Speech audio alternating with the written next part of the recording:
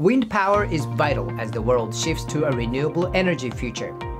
But seasonal storms in many regions can wreck conventional turbine propellers. A Tokyo startup has developed a propeller-less turbine that is 1.5 times stronger than existing designs. What's more, the turbine is quieter and less likely to injure birds because of its structure.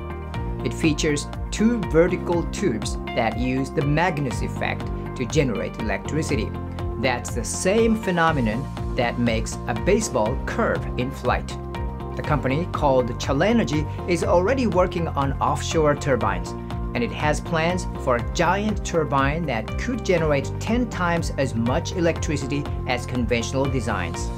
The wind energy startup hopes to commercialize its propeller-less turbines by 2025 and is looking at markets across the globe.